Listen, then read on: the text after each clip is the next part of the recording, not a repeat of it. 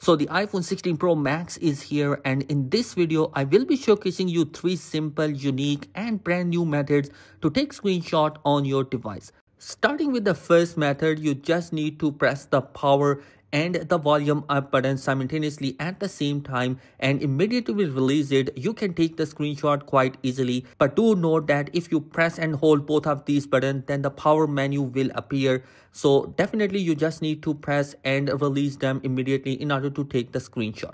Moving towards the second method, which is a unique one. First, you will need to open up your screenshot app in your device. Then press on the plus icon on the top right corner of the device. Search for the take screenshot button in the search action and just select that particular take screenshot action. Press the done button. Now the screenshot has been added. Now after that, you need few more steps. Open up your settings and scroll down towards the action button menu, and you will find a bunch of options for the action button.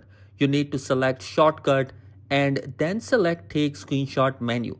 Now it is added to the action button, and in order to take the screenshot, you just need to press and hold the action button and you can take the screenshot quite easily. Finally, we have a double tap to take the screenshot. In order for this method to work, open up your settings, scroll down towards the accessibility, open it up and scroll down to touch, and then scroll down towards the end where you will see a back tap option. Just open it up, select double tap and a menu will appear. Select screenshot and you are good to go. Double tap on the phone back and you can take the screenshot quite easily using that particular method. So guys, these are 3 simple methods through which you can take the screenshot on your device. I hope this method helped you out. Thanks for watching. Be sure to subscribe. Peace.